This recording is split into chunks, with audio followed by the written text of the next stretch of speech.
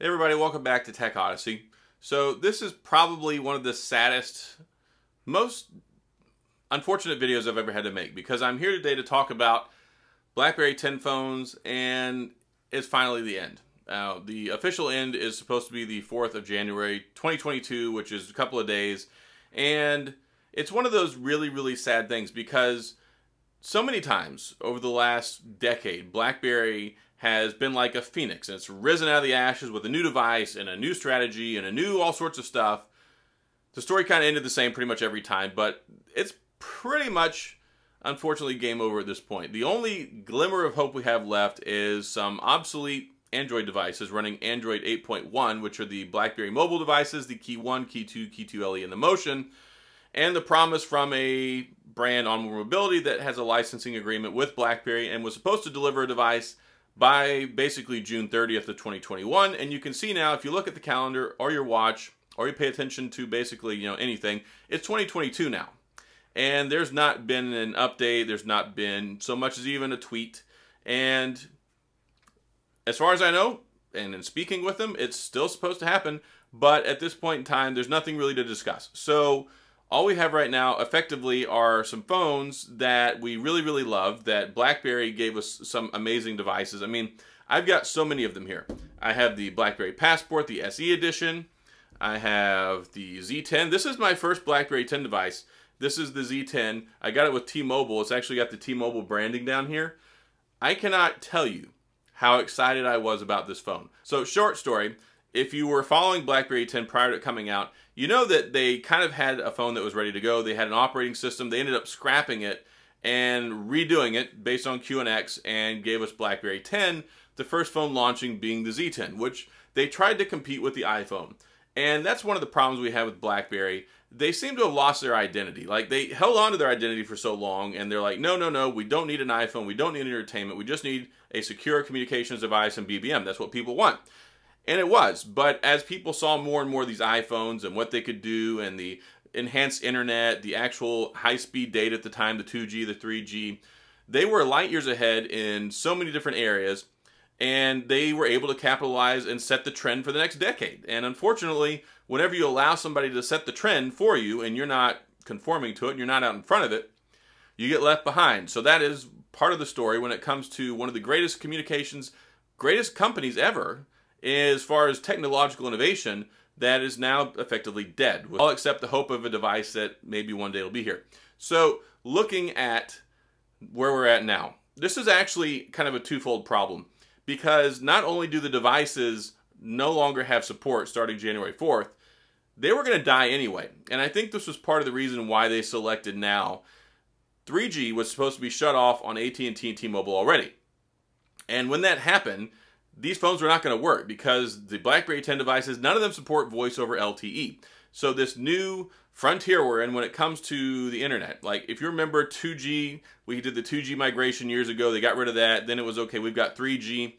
They're repurposing that bandwidth so they can use it for high-speed data instead of using it for making phone calls because they believe, they being the infrastructure companies that do your cell phone service, believe that you can make phone calls over data.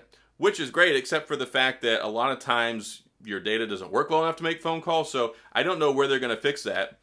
But these phones had a date with destiny, whether it was BlackBerry doing the end of life and no longer supporting them, or the phone companies no longer supporting them. Because if you try to use one of them now, even though they were still working with AT&T, AT&T is moving to using only phones that are supported on their network that they carry and support using VoLTE. So they were already shutting off the BlackBerry 10 phones. Earlier this year, people were getting messages saying, hey, your phone's no longer to be supported. They sent a lot of people these devices they didn't want and migrated them on their own. So, I hate you, AT&T. But also, T-Mobile has also made me mad this year too. So, I'm not really a big fan of either right now.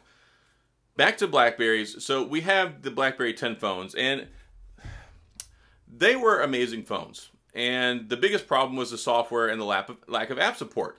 The biggest thing with BlackBerry 10 when it launched, I think we had Facebook. Facebook, Foursquare, they said they were going to have this library of like 200,000 apps on launch, and most of them were just mirrors and shells and worthless apps. If you remember when we first got it in BlackBerry World, it had like nothing in there. And then BlackBerry paid a couple different brands like Rovio to bring over Angry Birds and a couple of other different ones, and even worked with EA. There was a Dead Space game on like the BlackBerry Playbook, a couple other EA games. It was a emerging, developing platform, but the greatest thing was the operating system. It was so good. And it's funny because back in the day, they talked about these phones as being too complicated, not intuitive, and people didn't like them and were returning them in droves because of swipe gestures. Swipe gestures. So BlackBerry 10 was very, very innovative with the swipe gesture operating-based system. And when you look now at the iPhone, you look at Android, that's what we have. We have swipe gestures all over the place for everything. And it's funny because back then people weren't ready for it. It was unintuitive. They didn't like it and confusing. And now it's the industry standard. You also look at some other things. BlackBerry 10 gave us pop-up messages. So very early on in the BlackBerry 10 development and release, they had pop-up messages. So if you got a message, you got the little display that popped up on the top of the screen, and you could click on it and go to the message.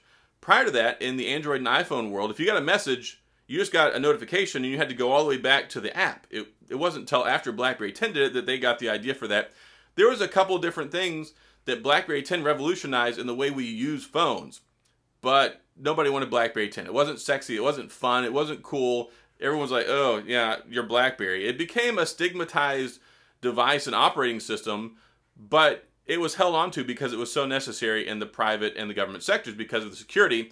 And BlackBerry 10 to this day probably is still more secure than a lot of different stuff we use out there today. So I wish that there was a way they could salvage it. Even today, a lot of people value security way more than they did back then. And the problem was that people were convinced that your phone didn't need to be secure. And that was the whole thing with BlackBerry 10. Your data was secure, your phone was secure, a lot of stuff. They didn't want things on there that had different permissions, and you had to give all these permissions to your calculator app just to it would need your contacts and your camera access and access your everything. It was ridiculous. So BlackBerry held on to this closed-off, secured environment that protected your identity and your data, whereas Google and Apple moved forward with using your data and capitalizing on it and saying, hey, it's okay. Yeah, we need access to this stuff, but you're going to get so many great things. And people are like, well, okay, I'm not getting hacked, so who cares? Well, comfort and the relaxed idea that you didn't need security on your phone in exchange for convenience and moving forward in the future brought about a whole lot of changes, a lot of different apps. And now if you say something in your house and you pick up your phone later, it shows up onto your feed whenever you're browsing the internet. So it's a strange new world. Maybe brave, maybe not. Maybe it's a brave new world. But when you look at it, I feel like there's an important place. I feel like even today, if they could release a new version of a BlackBerry 10 phone with just a good secure browser on it and some updated specs, I would still happily use it. Like, I don't even need a whole bunch of apps. If I could just use the browser to access most things, a lot of people would probably be happy with that. Maybe there's a place for something like that in the future. But where we're at now, unfortunately, BlackBerry and BlackBerry 10 had their time in the sun. Kind of, more like the glow of the moon than the sun. But John Chen and the board of directors clearly moved on, I think around 2015, saying that BlackBerry is only going to be a software and security services company. It's no longer a smartphone company. I hope one day that changes. I hope one day that BlackBerry can have a return to form. They're actually kind of out there in the front of things when it comes to the new digital world with security and securing things like vehicles and the infotainment systems and all sorts of stuff inside of them. Medical devices, transport devices. There's a lot of stuff out there, Internet of Things related, that BlackBerry got ahead of years ago and is now an industry leader in a lot of different ways. And of course the acquisition of Cylance and all the different third-party security stuff they're doing. There's a lot they're doing, but it doesn't have to do with phones. Mostly it has to deal with different other devices, hardware, and cars.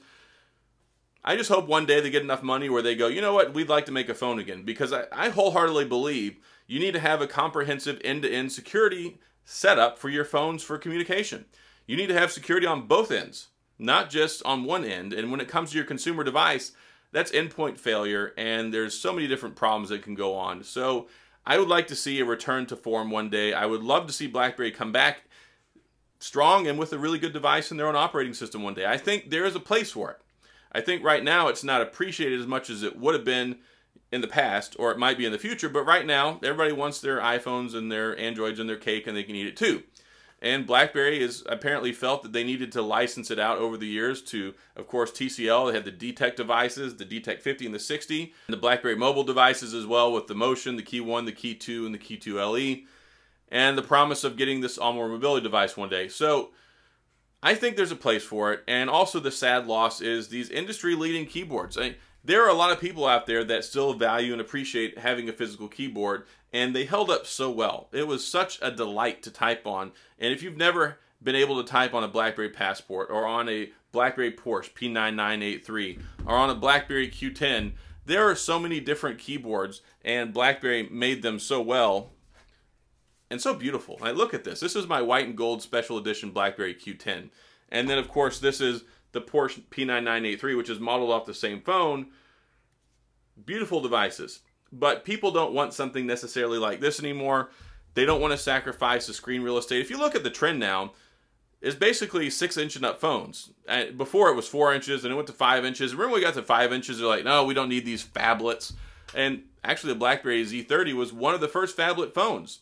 There was basically the Note, and then there was the Z30, and mine is right here with 5-inch screen on it. This, back when it came out, was controversial because people are like, oh, we don't want a phone that big. It was amazing. The BlackBerry Z10 basically capitalized and improved on everything good in the Z10, but also had the upgraded operating system and the faster processor and more RAM. Amazing device. Even today, this is, I mean, if this had updated specs, I would use it in a heartbeat. So it's just a frustrating place to be in, being a person who loves BlackBerry for so long. And of course, that was the foundation for my channel when I started. BlackBerry was the reason I started my YouTube channel. I love BlackBerry. I've been using them since 2005. So this is very frustrating and disappointing time in the evolution of smartphones for me, because we want a BlackBerry. We're waiting for one that'll hopefully be here, that we've been promised it will show up. And then also having this long history of all these devices that no longer is going to be supported and drops off. Sometimes technology moves on without you, whether you want it to or not. So I hope that one day that we do get a true BlackBerry phone again. I think there's a place for physical keyboards. I love physical keyboards. I think that there are niche devices out there now that prove you don't have to have the typical slab phone anymore. It's not what everybody wants. And you can see that by looking at the Z Flip 3 and a recent article showing that fourfold they've increased in adoption and pickup of the new Z Flip 3. People want something new. Not everybody wants these slab phones anymore. They want innovation. They want cool stuff. They want creativity. And I think if you look at the market, you look at where we're positioned, it's kind of like it used to be. If you remember the late 2000s, there were so many phones trying to establish their own identity. There were so many form factors. Motorola was making some really cool stuff. The flipping and the sliding phones. You had the iPhone, you had BlackBerry, you had all these different devices that were out there. And everybody kept consolidating because, well, apparently people didn't want that. They all wanted iPhones. And now the whole market copied the iPhone, and now nobody wants that anymore. I mean, people do continue to want to use the iPhone. It's a great device. I'm recording on it right now. I appreciate it for what it is. I respect the products and the hardware that they have. But it's not for me. What's for me is an updated version of this. And I hope that we get that one day. I hope that one day BlackBerry can be super rich and industry leading again and make another phone to complete their end-to-end security strategy that they've always been based on, that they believe in. I mean, I believe in that too. So it's frustrating. I think the market is changing, and I think that one day we'll be able to see that again. I hope that this BlackBerry from all mobility still comes to fruition. That's what I'm being led to believe is going to happen, so I'd like to see that. But at this point in time, it's very frustrating because as a BlackBerry owner, well, I have my BlackBerry 10 devices that are going the way of the dodo. They're going to be dead on January 4th. And then you have the BlackBerry mobile devices, which are all running Android 8.1 and largely are not available to work on carriers anyway. Basically, you can pretty much use them on T-Mobile. T-Mobile, Mint Mobile, and Metro by T-Mobile. That's about it. You might be able to get one to work on Verizon, but on AT&T, it's pretty much a no-go. And you were supposed to be able to use the Priv or the BlackBerry Q1 with them, but they're even having problems with those. So it's a very, very frustrating environment to be a BlackBerry owner, to be somebody who loves keyboards and to have the rug yanked out from under you by progress. And unfortunately, that's where we're at right now. So looking forward, the future's not the brightest. there's always hope. Hope springs eternal, and I hope that we still get this phone that I've been led to believe is supposed to be here one day. But at this point in time, it's not here, and it's likely not going to be here anytime soon if you look at the way things are going. It's very sad and frustrating moving into 2022, not having this new phone already, and then looking at the other ones dying and not being supported anymore. So stay tuned. As soon as I get new information that I can share, I will put it out regarding the armed mobility BlackBerry. And I've got some other videos out there as far as devices that you can switch over to, things that you need to do with your BlackBerry 10 phone. If you watch this before BlackBerry 10 is dead on January the 4th, make sure you back up your phone, save your stuff any way that you can. There's no indication that you'll be able to use your phone, at least not in the US. It may still be able to make phone calls in a 3G environment like maybe Canada or elsewhere in the world, but I'm even seeing stuff that might not even be supported. All the back-end services for BlackBerry 10 are no longer be supported. You won't be able to get in the BlackBerry world. A lot of the email stuff is not going to be available. The app stuff is not going to be available. BlackBerry Protect stuff, there's a lot there that is provided support on the back end by BlackBerry that's no longer going to be there. So you'd like to believe that you can still use what's on your phone, but we don't know what that's going to be like until we get it past the January 4th date, which I don't know. Right now it's January the 1st. So back up your stuff. Transfer what you can, disable BlackBerry Protect, because in the event that you turn your phone off or need a factory reset it and come back in, the server may not be there so you can access it to get back into your phone. So that's the big concern there. When you disable BlackBerry Protect, go in there, make sure it loads up the data so you can see it, flip the switch. If you see the little circle spinning next to the switch, that means it's not working properly. That means that it's not going to work. If you flip that switch off, and then you swipe out or the screen goes off and you go back 30 seconds later, it's re-enabled. You have to make sure all the data is showing up on the screen, and then you have to turn that off. So as long as that little spinny circle is there next to the switch when you turn it off, it's not turned off. So be careful of that. You may need to wait and leave it on that screen for a little while. It took me about 20 or 30 minutes to get it to work for me.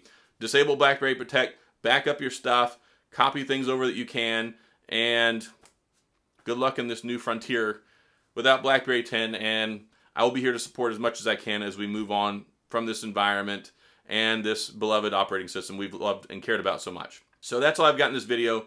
Thank you for your support. Thank you for all of you who have followed my channel for all these years for BlackBerry devices, for BlackBerry 10. I will still be supporting and covering the BlackBerry mobile devices as long as they still work and you can still use them.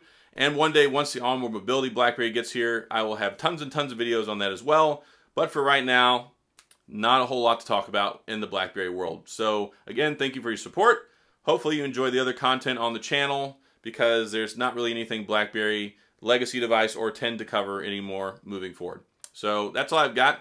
Thank you again. And as always, I appreciate you watching, and I'll see you guys next time.